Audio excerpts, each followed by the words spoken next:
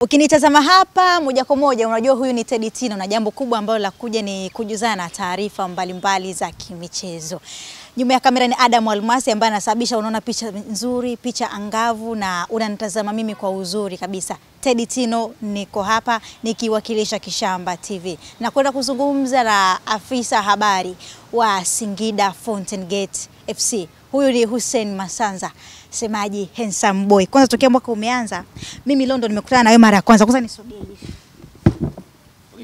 Nisogee hivi. Karibu sana. Heri mwaka mpya. Unachokitafuta utakipata. Heri mwaka mpya semaji. Safi, sisi tunamshukuru Mungu tumeuona mwaka tena. Ni neema hiyo, maana si kila mtu anauona mwaka, kwa hiyo tupo na sisi bado. Mungu anatupenda, sisi ni wale tuliobarikiwa na Mungu, tumeuona mwaka mpya. Alhamdulillah rabbil alamin. Mambo yanakwendaje? Lakini tumewaona Mapinduzi Cup, mmeshiriki kule, lakini mmeishia kuondoka na tuzo. Sio tumeishia, sema tumeondoka na tuzo. Maana unavyosema tumeishia ni kama vile lete tu mama, hamna shida, hamna shida. Lete tu. Interview inakuwa na uhalisia.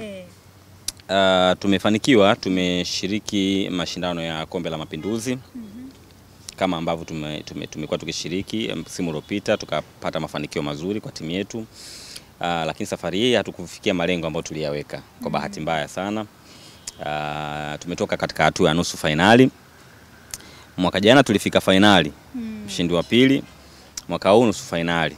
Kwa hiyo hatujafikia lengo, lakini tumepata mafunzo makubwa sana, tumepata faida kubwa sana, kwa sababu pamoja na kwenda kushiriki mashindano hayo, tulienda pia kwa lengo la kufanya tathmini ya kina. Tathmini ndani ya klabu yetu kwa ujumla, mambo mengi tumefanya tathmini, tumefanya vikao kule. Lakini pia tathmini ya kiufundi kwa maana ya benchi letu la ufundi na timu kwa ujumla, ili kuweza kupata kitu kizuri tunaporejea sasa ligi kuu. Katika ngo ya kumalizia ligi kuu itakaporejea, tunakuwa tuko vizuri kila sehemu. Na majibu mmeshaanza kuyapata ya vikao vya tathmini majibu yameanza, tutaweka sawa, lakini kikubwa tumejipata vizuri, tumeshafanya kile ambacho tunakihitaji na tayari kila kitu kiko sawa sasa hivi ndani ya klabu. Tuambie, kabla ya kuja kwenye ambacho umetugusia hapa kuhusiana na tathmini, hali ya kikosi ipo vipi? Mpo mapumziko, na pengine kitu gani kingine ambacho kinaendelea kwa hivi sasa kabla liga haijaenda kuanza tena mwezi wa pili? Baada ya mashindano ya Mapinduzi, kumbuka tumeenda kwa Mapinduzi Cup kipindi ambacho, na ndo kawaida Mapinduzi huwa yanachezwa ule msimu ambao msimu wa sikukuu. Kuna sikukuu hapo mbili ambazo katika hali ya kawaida watu wengi huwa wanaenda kupumzika na kufurahi na familia zao. Kuna Christmas, sikukuu ya Noeli hiyo, lakini pia kuna sikukuu ya mwaka mpya. Yes, ni kipindi ambacho watu wanapenda kutumia na familia zao, hata maofisi mengi yanatoa ruhusa. Sisi tulikuwa katika mashindano. Kwa hiyo tulivyotoka mashindano tukaangalia na ratiba inasemaje mbele. Tumeona ratiba ya hakuna tena mechi nyingine za mashindano kwa maana ligi kuu imesimama kupisha AFCON. Tukasema kwa nini tusitoe ruhusa ya mapumziko ili wachezaji wetu pamoja na baadhi ya wafanyakazi. Mimi siwezi kupumzika bana.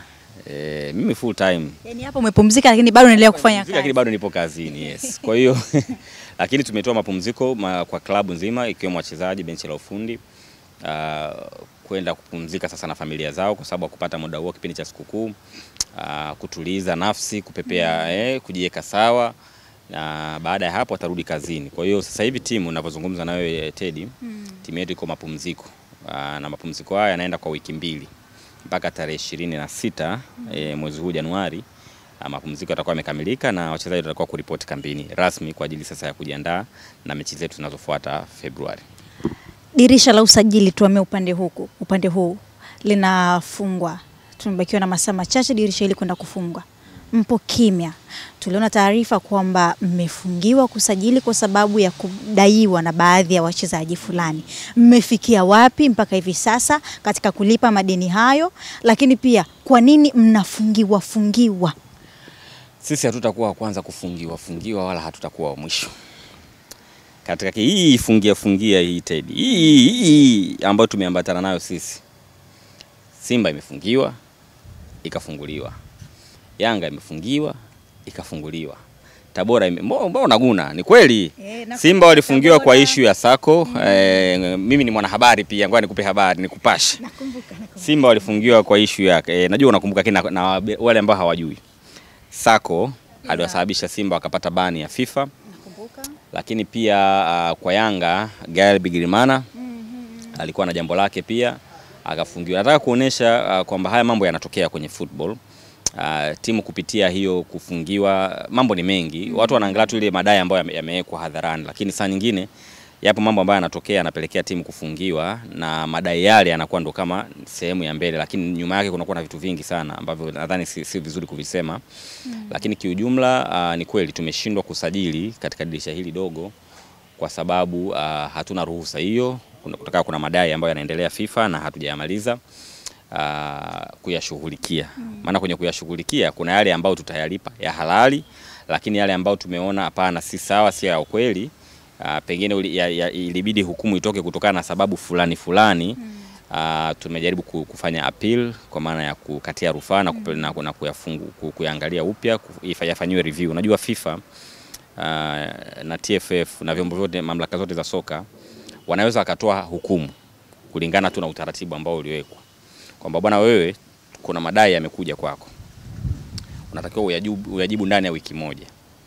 Si ndio? Bwana kuna hili na hili na hili. Majibu yako wewe ni yapi? Kwa sababu wale hawafungii tu. Wiki moja ikapita hujatoa majibu, wanafanya maamuzi. Sasa wanaweza kufanya maamuzi either wiki moja imepita hukuona, wiki moja imepita ilitokea tatizo la kiufundi ndio maana muda ukapita. Kwa hiyo wakija kutoa hukumu sasa huku nje watu wanasema wale bwana wanadaiwa sana, unaelewa Lakini kuna madai mengine kiukweli kabisa ndani ya klabu si madai sahihi, lakini yapo madai sahihi ambao ndo hayo tunashughulikia. Bahati mbaya tu muda umeisha dirisha dogo kabla hatujashughulika na mambo yote hao ili kuondoa zuio, lakini kila kitu kitaenda sawa na zuio litaondoka na dirisha linalofuata tutasajili. Kwa hiyo yes, hatutasajili dirisha dogo kwa sababu hiyo. Dirisha hili hamsajili kwa sababu hii. Watu wengi nikirudisha nyuma kidogo, watu wengi wanazungumza Singida kufungiwa kwa sababu taarifa zimezidi. Shida ni nini Massanza? Uvunjwaji holela wa mikataba ama kuna shida nyingine? Yapo mambo mengi sana kama timu tunajifunza. Unajua watu wanachosahau ni kwamba Singida ni timu changa. Pamoja na kwamba ni timu ambayo ni bora, ina wachezaji wazuri, ina ushindani mzuri, lakini uzoefu bado ndo tunajifunza hivyo. Kwa hiyo yapo makosa mengi ambayo tunayafanya kwa bahati mbaya na yanatupa funzo. Yaani mimi wakati mwingine nasemaga hizi pia ni baraka. Yaani mnapopitia changamoto ndo unajua tunatakiwa tuende hivi, tunajisahihisha. Kwa hiyo makosa haya yanatupa funzo kubwa la kuongeza umakini. Si kwamba Singida ni timu ambayo ina matatizo, ni mbaya, ni timu ya tunajifunza kupitia makosa ambayo pengine ndio yanatugharimu sasa hivi. Na ni makosa ambayo hayaepukiki kwa sababu hatuna uzoefu na vitu kama hivyo, lakini kupitia hayo tunapata uzoefu. Kwa hiyo wala lisiwe swala la kuatia watu hofu. Maadamu tumejifunza, tutakaa vizuri na kila kitu kitaenda sawa. Yanazungumzwa mengi wiki hii. Ni kweli Singida imeuzwa? Mtu akikwambia Singida imeuzwa ambaye akupe risiti. Hapana, si kweli bana. Singida haijauzwa. Singida bado ni timu ya Singida. Sasa hivi Singida ipo likizo wiki 2 na itarejea ligi kuu, itashindana kama kawaida. Kwa hiyo uzuri bwana muda huu hapa huu. Kwa hiyo likizo kiisha ligi narudi, wataona Singida inaendelea kucheza na Singida inaendelea kufanya kazi zake. Singida haijauzwa. Ndio maana unaona nipo hapa na jezi zangu za Singida na uniform na kila kitu. Mmeuzwa, mmehamia mkoa mwingine? Hapana. Singida haijauzwa. Singida iko chini ya Jafet Makau, president wetu ambaye ni mwekezaji pia ndani ya club. Na yes, yeye ndio timu yake sasa hivi na ndio kiongozi wetu na ndio boss wetu.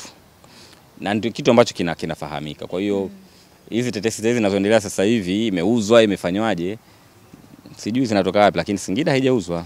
Waswahili husema lisemwalo lipo na kama halipo basi laja. Singida na Ihefu kuna nini hapa? Kuhusiana na nini? Kuhusiana na hili ambalo nimekuuliza. Kwamba Singida na Ihefu kuna kitu gani? Ni kama kuna biashara tunaambiwa inafanyika.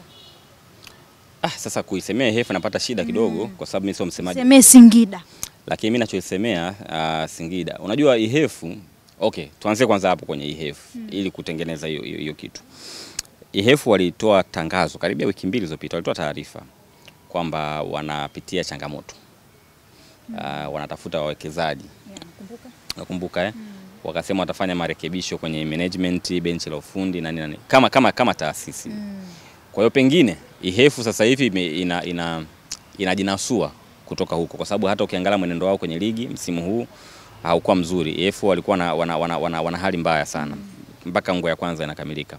So kama wamepata mwekezaji au wamepata mdhamini mpya mwingine, kama wanajitafuta, maana lolote linawezekana kwenye football. Inawezekana wanajitafuta sasa hivi ili waweze kukaa sawa.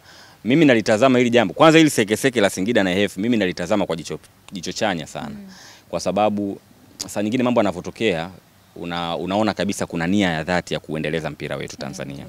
Zamani ilikuwa ukisikia tu timu ina hali mbaya, unaona ni kawaida itashuka daraja. Lakini IHF wanajitutumua wasishuke daraja.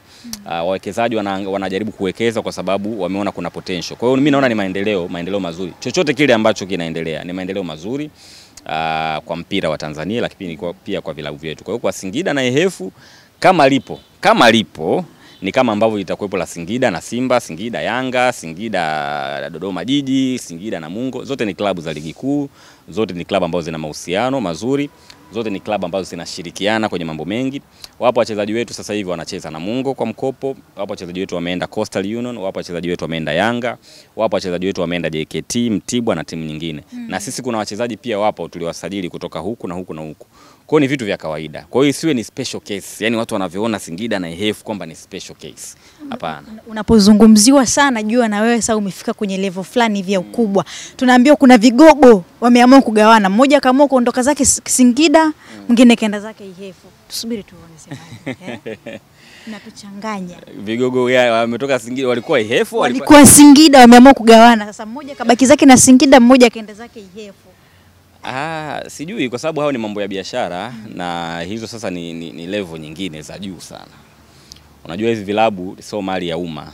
Hivi vilabu vingi sasa hivi vinaendeshwa na wamiliki binafsi, wawekezaji, taasisi. Kwa hiyo hao ni mambo ya kibiashara. Ikitokea kuna mwekezaji labda alikuwa Singida akaenda IHF, kwa sababu sisi Singida bwana, bosi wetu ni mmoja, tajiri wetu ni mmoja, lakini tuna bodi ya wakurugenzi. Bodi yetu ya wakurugenzi imesheheni watu wengi sana, wenye nyadhifa mbalimbali, wenye uwezo mbalimbali, wenye kaliba mbalimbali. Inawezekana katika miongoni mwa members wetu wa bodi labda kuna mmoja ameona kuna interest IHF ameenda kufanya, sijui kwa sababu wale walitangaza wawekezaji. Ndio maana nasema haya maswali mkiwauliza IHF wanaweza kuwa na majibu mazuri zaidi. Ni nani bosi wao, ni nani wamepata mdhamini gani, wao wanaweza wakaeleza. Kama ni wadhamini kutoka ndani pale ya mkoa wa Mbeya au nje ya mkoa wa Mbeya, wao wana nafasi nzuri zaidi. Lakini mimi binafsi narudia pale mimi natazama haya kama ni maendeleo ndani ya soka katika mpira wetu. Ni kitu kizuri sana na kiukweli mimi natamani IHF ibaki. IHF sisi tunawajua. Unajua IHF sisi tumetoka nao championship. Ule msoto tumeishi nao wote kule chini. Kwa hiyo mimi sitamani warudi kule kwa sababu ni kubaya. Ni kubaya kweli kweli. Kwa hiyo mimi nawaombea heri, Mwenyezi Mungu awajalie IHF wajipate, wawe stable. Huu pepo unaotembea huu waunganganie, wasiuache. Yani bwana ndugu yangu Peter Andrew, huu pepo ni baharaka. Huu pepo unahusishwa na Singida huu na vitu kama hivyo. Ishi nao vizuri kwa sababu lazima IHF ikae stable ili tuwe na vilabu vingi stable ndani ya ligi kuu, tuendelee kushindana uwanjani. Kabla ya kutoka kwenye hili tumalizie, mna uwanja Gwambina. Pengine mnafikiria kwenda kuhamia Mwanza kule? Uwanja wa Gwambina ni uwanja wa Fountain Gate ambao unatumika kwa shughuli za program za vijana na timu ya wanawake. Hiyo ndio taarifa ambayo Fountain Gate waliitoa wakati wanatangaza kununua uwanja ule. Na sasa ile ni Fountain Gate. Hii ni Singida Fountain Gate. Yes, mmiliki wa Fountain Gate Academy na mashule ni mmiliki wa Singida. Kwa hiyo yeye mwenyewe sasa kama ataona hivyo, lakini sidhani kwa sababu Singida ni timu ya watu wa Singida. Wanaipenda timu yao na katika moja ya makubaliano kipindi kile anainunua Singida akasema pana mimi nataka timu ibaki Singida, na ndio maana hata jina la Singida bado lipo. Kwa hiyo yeye ni mwekezaji, yeye ni mfanyabiashara, yeye ndio anafahamu ni kitu gani ambacho anahitaji, lakini siamini kama anaweza kaitoa Singida kwa wana Singida. Kwa hiyo tuseme Singida na Fountain Gate ni taasisi mbili ambazo haziingiliani. Hapana, haziingiliani, zina mmiliki mmoja, lakini si taasisi ambazo zinaingiliana. Yes, ni taasisi tofauti kwa sababu Singida ni timu ya mpira wa miguu ambayo iko ligi kuu, alinunua ikiwa ligi kuu. Yeye ni mwekezaji. Ndio maana nasema wawekezaji wana biashara zao. Ukisikia mtu ni mwekezaji ni mfanya biashara, maana yake ana biashara zake nyingine. Kwa anapoamua kununua au kuwekeza sehemu fulani, maana yake ni sehemu pia ya investment ambazo amezifanya. Kwa hiyo haina maana kwamba zinaingiliana. Ushanielewa? Ngoja nikurahisishie. Wewe Teddy, labda una saluni yako ya kike. Inakulipa vizuri. Umefanya vizuri sana. Ukaja baadaye ukafikiria kwa sababu umeshapata mtaji wa kutosha, ukataka kufanya biashara nyingine. Wewe tayari una mtee. Unaenda unanunua biashara nyingine, ina operate. Inawezekana labda ikawa ni biashara ya kuuza maua, ambayo haihusiani kabisa na mambo ya saluni ya kike. Kwa hiyo ni biashara ambayo utaiendesha kwa upande ule wa maua, lakini na huko na biashara zako zinaenda, ndio kinachofanyika. Kwa hiyo mmiliki yes ni wa Fountain Gate hizo academy pamoja na mashule, lakini pia ndio mmiliki wa timu yetu. Ila timu ni ya Singida kwa sababu ni timu ambayo amenunua ikiwa Singida na bado ameiacha kama Singida, na ndio maana timu yetu bado iko Singida. Tukiachana na masuala hayo management na kuuzwa timu na tetesi mbalimbali, tuzungumze usajili, turejee upande huu. Dirisha la usajili lafungwa, lakini kuna idadi kubwa ya wachezaji wa Singida ambao ni wageni wanatajwa kuondoka. Kuna vilabu mbalimbali ikiwemo Ihefu. Hebu tuelezee na tuambie uhalisia wa taarifa hii. Yes, kutajwa ni kawaida. Na mimi nafurahi timu yetu inatajwa sana kwa sababu inaonesha ni timu ambayo imefanikiwa. Yaani sasa hivi ili story iwe nzuri uhitaji Singida. Ni jambo la kumshukuru sana Mwenyezi Mungu, na mimi nalitazama kwa uzuri kabisa. Kwa hiyo kutajwa na kipindi hiki ambacho wanatajwa na kipindi cha usajili, dirisha la usajili lipo wazi, ndio story zake hizo sasa hivi. Sasa hivi kuna story gani mtaongelea sasa hivi zaidi ya usajili? Huyu kaenda huku, huyu kafanya hivi. Na tumeshaanza kuzoea kwa sababu hata msimu uliopita dirisha likiwa wazi tu unasikia sijui Bruno kaenda Simba, sijui nani, lakini dirisha likifungwa Bruno huyu hapa anakipiga. So ni kawaida, lakini waandishi mnapapenda kwenye lakini hapo. Lakini chochote kinawezekana kwenye football. Kila kitu kinawezekana kwa sababu kama sisi tuliweza kununua wachezaji hawa wazuri hawa wakubwa na wanacheza kwenye timu yetu, usifikiri kwamba kila unaponunua mchezaji timu zinakuwa zinafurahi. Wakati mwingine timu zilikuwa zinamtegemea sana yule mchezaji. Lakini kulingana na mahitaji ya soka yalivyo, saa nyingine kuna ushawishi wa pesa hapo, ni biashara nzuri inafanyika, unalazimika kufanya hivyo. Kwa hata Singida ikitokea kuna wachezaji wameuzwa, na tutatoa taarifa baada ya dirisha kufungwa, kama kuna wachezaji wameuzwa, maana yake ni watu ambao wameweza kuvunja mkataba, kwa sababu mchezaji sio mtumwa. Mchezaji sio mtumwa. Mchezaji katika vitu ambavyo FIFA, shirikisho la soka duniani, linapiga vita ni utumwa kwenye mpira wa miguu. Mchezaji ukimsajili haina maana ndo mtumwa wako. Ana haki zake za kisheria, ndio maana kuna mikataba. Mchezaji anaweza akavunja mkataba muda wowote kama anaweza kulipia mkataba na vitu kama hivyo, kwa namna ambavyo mmeweka mikataba yenu. Kwa hiyo ikitokea kuna wachezaji wameuzwa ndani ya Singida kwenda timu nyingine, niwaambie tu mashabiki wetu, kama tuweza kuwapata, tunaweza tukawapata na wengine tena. Kwa hiyo inawezekana wapo ambao wameuzwa. Mimi nitapitia taarifa ambayo imetoka ofisa Siyo, nitakuja kuwafahamisha kile kilichomo, lakini kiukweli ni jambo ambalo linazungumzwa sana, lakini sio kama ndo 100% liko hivyo kwamba eti wachezaji wote, hapana. Wapo wanaotajwa, kuna sehemu so Ihefu tu, kuna baadhi ya timu nyingine zilibisha hodi, ofa yao haikutosha, wengine zilibisha hodi, ofa ikatoka. Yupo mchezaji wetu mmoja amepata dili kubwa sana la kwenda Afrika ya Kusini, lakini kwenye mitandao anatajwa anaenda Ihefu. Naona mambo hayo. Anaenda Afrika ya Kusini. Kwa hiyo umetulisha matangu pole. No, ndio hicho anachokisema kwamba ni kawaida kwenye football, biashara zinafanyika za wachezaji. Kwa hiyo na sisi kama tukiuza, tena sisi tuna faida. Ikitokea tumeuza wachezaji, maana sisi wachezaji wetu wote ni asset. Ni mali kweli kweli. Ni wachezaji ambao kwanza waliotajwa, ile list kila nikiangalia waliotajwa msimu uliopita hawakuepo. Na Singida msimu uliopita ilikuwa ya moto balabala. Na wanaotajwa msimu huu wamekiwasha. Na wanaotajwa. Kwa hiyo Singida tuna hazina. Yaani kwamba hata ikitokea leo hii akaondoka mchezaji ambaye tulimuona ndo tegemeo, tunaweza tukapata mchezaji mwingine au hata aliyebaki anaweza kauwasha. Na ndo katika vitu ambavyo tulivizingatia sana kwenye usajili. Quality zisipishane ili kupunguza utegemezi. Kuna timu leo hii ukiwaondoa wachezaji wawili tu timu imekufa. Zipo timu za ligi kuu zinategemea wachezaji wawili watatu, lakini hiyo hali kwa Singida haipo. Singida hii yenye wachezaji takriban 30 na kitu. Ukiondoa hata wachezaji 10 inabaki na moto ule ule na uimara ule ule. Hiyo ndo uzuri wa Singida. Kwa hiyo kuna wachezaji ni asset kweli. Tuliwasajili kwa gharama kubwa na wana uwezo mkubwa na wanaweza kucheza klabu yoyote Afrika.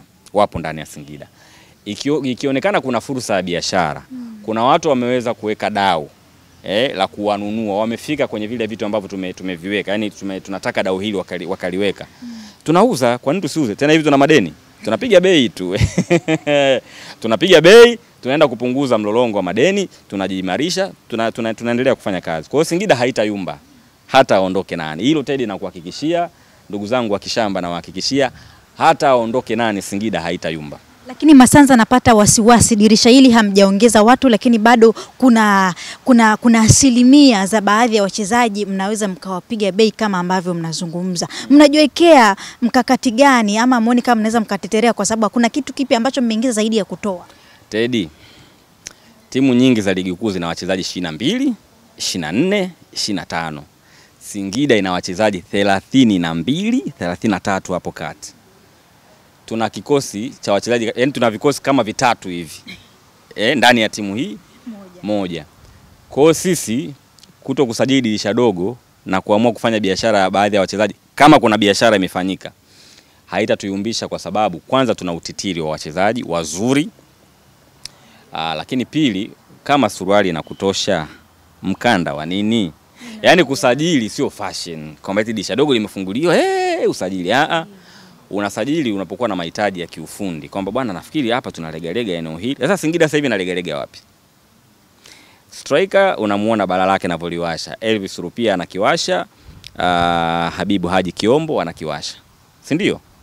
Mpaka Chuku kiungo naye anakiwasha. Haya.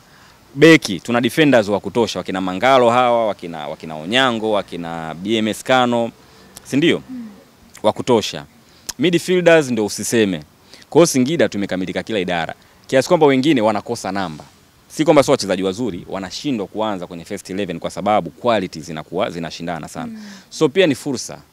Pengine hata tukiwauza wale ambao walikuwa wanakosa namba, wanapata nafasi ya kucheza.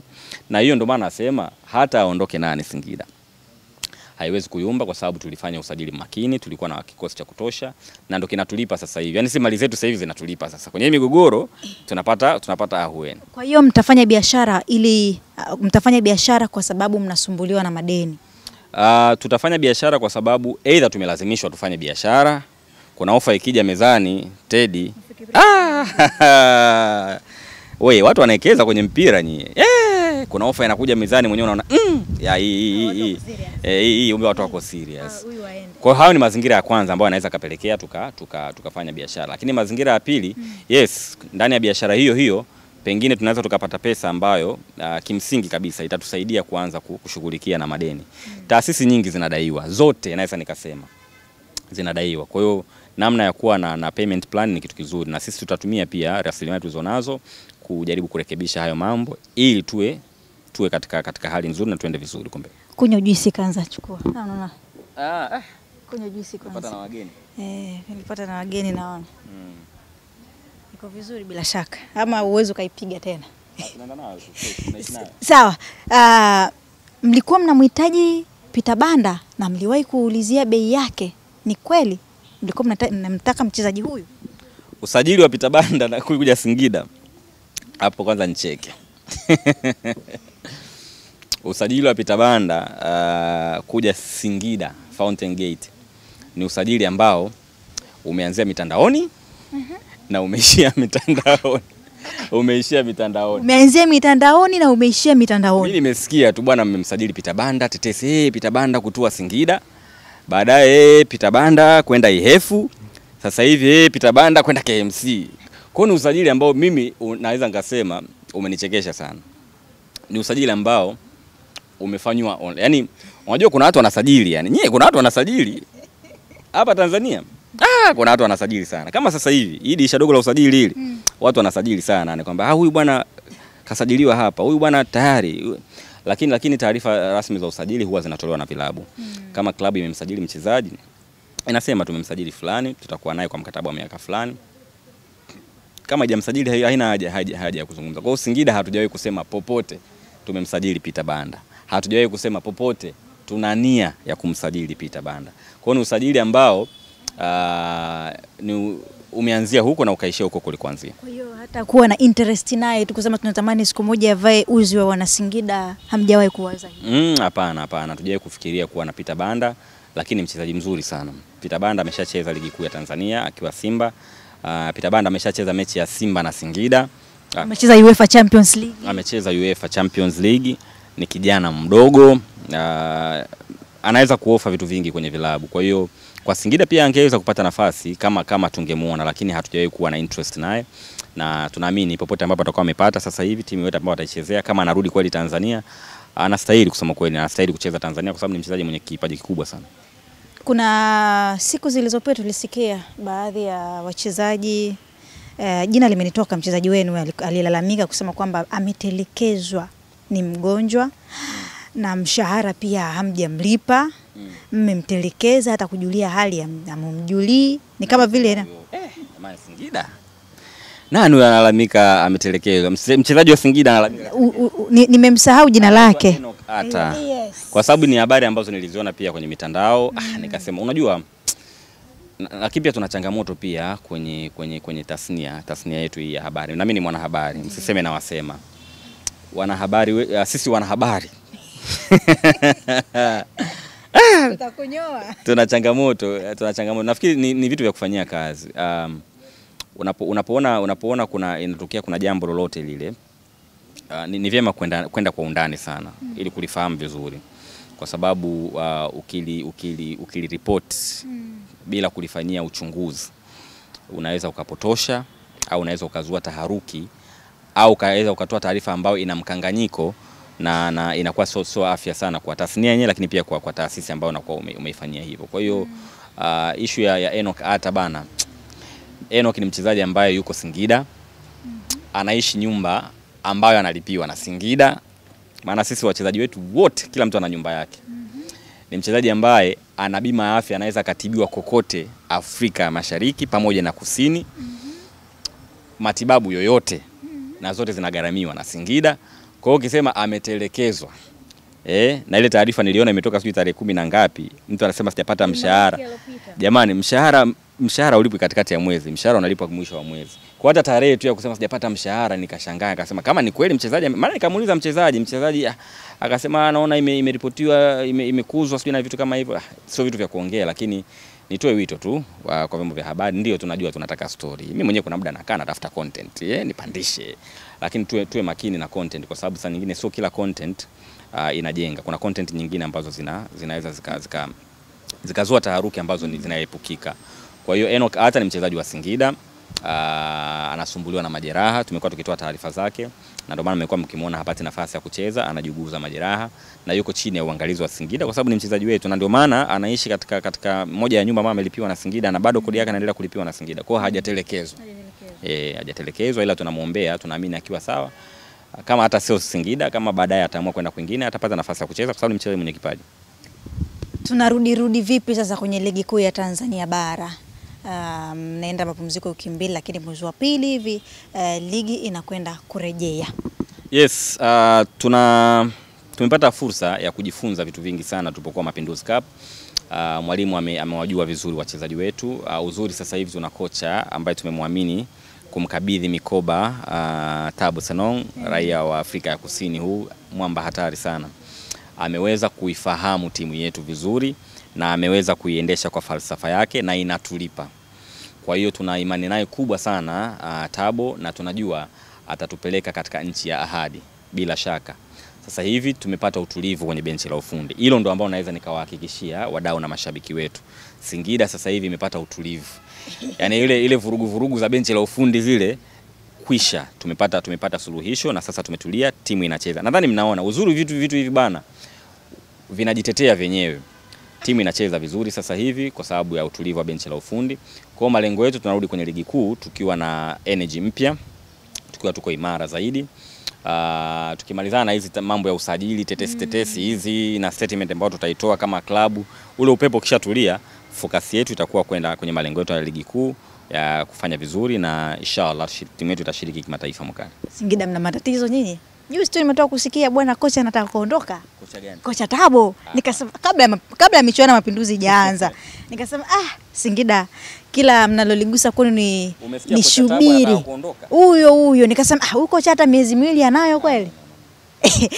Tabo ana mpango wa kuondoka, na katika makocha ambao wameridhika sana na wanaifanya kazi yao kwa uadilifu sana na ambao wameweza kulizuri soka la Tanzania ni kocha Tabo Seno.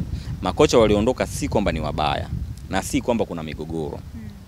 Pia una mambo mengi sana. Saa nyingine kocha ni ugeni pia wa ligi yetu hii. Unajua kuna makocha amekuja hapa, kuna baadhi ya maamuzi ambayo yanatokea uwanjani kwao ni mageni. Kwa anaondoka hapo anakuwa hana hamu. Yakishatokea mara 2 mara 3 yanamkasirisha. Unaelewa? Kwa anatafuta namna ya kuvunja mkataba na vitu kama hivyo. Ila pia kasi, mpira wa Tanzania bana, sisemi hili kwa ubaya. Ligi yetu nzuri sana, namba 5 kwa ubora barani Afrika. Na tunaenda vizuri sana. Kila siku tunakuwa bora. Lakini ligi yetu bwana ina changamoto zake pia na ina namna zake. Hapa ni kama ni ligi ambayo inatumia nguvu sana kuliko soka la vitabuni. Kwa hiyo kupata kocha ambaye kwa mfano amezoea mifumo kwamba atafundisha katika mfumo fulani wa darasani sana. Afu anakuja na kukutana na timu kama KMC. Ya kina Chukuchuku au Tanzania Prisons. Wanakupiga buti. Unaelewa? Nadhani unanielewa. Sasa kidogo inawapa changamoto, na ndio maana saa nyingine inatokea makocha wanakuwa wanashindwa kuendelea kubaki. Lakini huyu angalau ametoka Afrika hapa, ana uzoefu, anajua mifumo ya soka la Afrika. Hana mpango wa kuondoka, hilo tango poli sijui umelipata wapi. Kwa hiyo tunaamini tutafika naye pazuri kwa sababu tayari tunadira naye muda mrefu na kila kitu chake kinaenda vizuri, na ni mwanafamilia wa Singida. Anaipenda sana Singida. Baya mno. Anapenda sana Singida na anafurahi kufanya kazi ndani ya Singida. Hana malalamiko yoyote. Maana ukishaanza kuona kocha analalamika unajua hizo huyu bwana huyu anatafuta pa kuondokea, lakini hana malalamiko, ametulia, anafanya kazi zake vizuri, uzuri anashirikiana vizuri na klabu pamoja na uongozi kwa ujumla. Project yake iko clear, ameshaelewesha kwa klabu na klabu imeelewa na imemwamini, amekabidhiwa afanye kazi na anaifanya kazi vizuri sana. Tuko tunaelekea mwishoni mwa mahojiano haya. Hebu tuambie Massanza, maneno haya ambayo yanazungumzwa mitandaoni, wachambuzi, waandishi wa habari kwenye vyombo vya habari, kuna wakati anawatoa kwenye reli. Siku moja Alikamwe alinipigia simu. Kaniambia Massanza, hongereni sana. Hongera? Yani hapo shatoka mitandaoni huko nakuta kumewaka moto. Nikamwambia kwa nini mna trendi? Nikamwambia tuna trend kwa vitu vibaya. Akasema no. Hiyo ni impact. Yani nyinyi kuongelewa ni impact. Kuna timu ngapi ligi kuu? Timu ngapi zinapitia changamoto? Timu ngapi kuna mambo hayajaenda sawa lakini kwa nini haziongelewi? Kwa nini leo hii nyinyi mnavyoongelewa kwa ukubwa ule inavyoongelewa Yanga? Au mnaongelewa kwa ukubwa ule inavyoongelewa Simba au Azam? Maana yake nyinyi tayari mna impact, mna kitu. So hiyo itumieni vizuri, wala usijisikie vibaya na vitu kama hivyo. Nadhani alikuwa anaona katika jicho hilo. So kujibu swali lako, huo ndo mtazamo ambao hata mimi sasa hivi ninao, kwamba wakati mwingine usione ubaya tu kwenye kila kitu. Vitu kama hivi vinavyotokea vinatukumbusha kwamba watu wanatazama, watu wanawafuatilia, watu wanawapenda, wanataka kujua habari zenu. Kwa hiyo ni jambo zuri sana kwa upande wetu na linatusaidia sana kujisahihisha na kujiweka vizuri. Pressure ndo zinaisaidia Simba na Yanga kufanya vizuri. Hizi pressure hizi zinasaidia Simba na Yanga kuwa makini na ndio maana zinaendelea kuwa timu kubwa. So na sisi tumeshapata hiyo baraka mapema kwamba watu wanatutakia mema. Yaani ukiona watu wanaongea hivyo sio kama watupendi. Wanatutakia mema. Kwa nini hili wanatamani muwe hivi? So sisi hasiwezi kututoa kwenye reli wala kwenye focus kwa sababu tunajua nia ni njema na tunafurahia tunapokosolewa. Mimi nilishawahi kuwaambia wachambuzi wote tukosoeni. Semeni, tuonesheni, lakini tu mkosoe kwa lengo jema la kujenga. Yaani tuonesheni makosa yako wapi. Chambueni wachezaji wetu, chambueni klabu yetu linapotokea jambo. Mimi hata sasa hivi anapotokea haya watu wachambue. Yaani wachambue ni vizuri kwa sababu inatusaidia sisi kuitumia kama kioo. Tukiona mtu huyu kachambua lakini ili kweli mnalifanyia kazi, mnasonga mbele. Kwa hiyo hatuwezi kuchukia watu kuchambua, hatuwezi kukasirika watu kutusema kwa sababu tunazitumia kama rasilimali za kujiimarisha zaidi. Wanasingida, tukimalizia, Wanasingida wanapata hofu kwamba Singida inaweza ikaondoka tena na wakosa timu ya ligi kuu. Hebu watoe hofu katika hili. Niwaambie tu Singida ni timu ya Singida. Kwanza wao wenyewe wafikirie timu inaitwa Singida inaenda wapi? Eti leo hii timu ya Arusha afa inaitwa Singida Fountain Gate. Makao makuu Arusha. Hapana, Singida bado ni timu ya Singida, wala wasiwe na hofu. Massanza haendi kokote. Mara sasa hivi kila nikiposikia kaka unaenda Mbarali sijui wapi hapa. Mbarali yupo mwingine Andrew kule. Yule kule yuko my brother, my good friend Peter Andrew, anafanya kazi nzuri sana. Naamini anaendelea kuisaidia timu yake na ataisaidia sana. Mimi niko Singida, nitaendelea kuwepo Singida. Najua kinachowauma kumpoteza msemaji Hensa, mtampata wapi tena sasa hivi? Utapata wapi? Utapata wapi? Utapata wapi kama Massanza? Utapata wapi msemaji kama Massanza? Kwa hiyo mimi bado nipo Singida na timu yetu bado iko Singida. Wana Singida wasiwe na hofu. Hizi kelele hizi zitapita, lakini pakiwa na lolote la ukweli tutawaambia. Sisi wana Singida huwa hatuwadanganyi. Na moja ya sifa nzuri sana ya timu yetu, hatuwadanganyi mashabiki wetu. Ila Massanza, kuna kipindi ulishayo kutoaga hofu watu mpaka tukatulia, afu jambo likaja likatokea kweli. Lilipotokea mwenyewe nilishangaa kwa nini lilitokea. Kwa sababu alikuwa hivyo. Yani wakati mimi nalisema lilikuwa vile vile nilivyosema. Lakini vitu vinabadilika bwana. Binadamu hatabiriki. Wewe unaweza ukasema bwana nilikuwa na Teddy bwana jana. Mbona Teddy yuko poa tu, alikuwa anaumwa, Teddy anakuwa anaumwa. Teddy yuko poa, mbona alikuwa yuko fresh, amependeza. Alafu kesho anambia bwana Teddy bwana kawa kichaa. Teddy kawa kichaa. Teddy nimekaa naye. Unajua zile. Kwa hata sisi sio kama tulidanganya. Mimi nilichokisema ndicho kilichokuwa kwa wakati ule nasema. Lakini anakuja kutokea kesho na kesho kutwa yake, huwezi kuya control, yameshatokea na ndio maana tukaja tukasema tena yametokea haya. Kwa hiyo mashabiki wetu sisi hatuwadanganyi. Kama kuna biashara imefanyika ambayo si dhambi kati ya Singida na vilabu vingine ikiwemo hiyo inayotajwa IHF, tutasema muda ukifika, tutasema yes tumefanya biashara kwa sababu 1 2 3 au tumefanya biashara kwa sababu 1 2 3, kwa sababu hata sisi tunanunua, kwa nini tusiuze kama kuna haja ya kuuza. Kwa hiyo ni taarifa ambayo kama ipo tutawaambia mashabiki, ila wasiwe na hofu. Timu yao bado iko Singida na timu yao itafanya vizuri sana kwa sababu tuna wachezaji wazuri na bado tunatumia falsafa ile na mkakati ule wa kusajili quality players ambao wanatusaidia timu yetu kufanya vizuri na kupendwa na kuwafurahisha mashabiki. Bwana Massanza, nikutakie mapumziko mema na tunawasubiri kwa hamu ligi kuu itakapoanza tena ama itakaporejea mwezi wa pili. Inshallah. Jamani, ligi inarejea na Singida bado ipo. Tutafurahia mpira mzuri na mimi nitafurahia timu nyingi zitakapoendelea kuwepo na kufanya vizuri. Mimi sitamani IHF ishuke jamani. Hii nataka nisisitize. Nataka IHF iwepo. Hawa ndugu zetu tumetoka nao mbali, tunawajua. Kwa hiyo tunaomba kila kitu kiende vizuri, tukashindane uwanjani. Sasa hivi mpira unachezwa sana mitandaoni. Kipindi hiki ambacho ligi imesimama.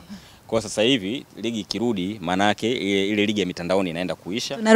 Tunarudi kwenye pitch, kila kitu kitakuwa kwenye pitch na kila kitu kitaonekana wazi. Kwa uongo utajitenga na ukweli na vitu vitakaa sawa. Bwana, shukrani sana. Asanteni sana. Bwana mtazamaji, huyo ni Hussein Massanza, afisa habari wa Singida Fountain Gate FC. Nimemaliza namna hii mahojiano na naamini umejibiwa maswali yote ambayo wewe binafsi ulikuwa unajiuliza.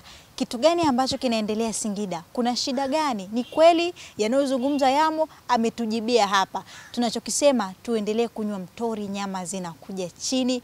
Muda ni hakimu mzuri zaidi endapo tuendelea kuvuta subira. Jina langu ni Teddy, endelea kufuatilia Kishamba TV. Nyuma ya kamera ni Adam Almasi.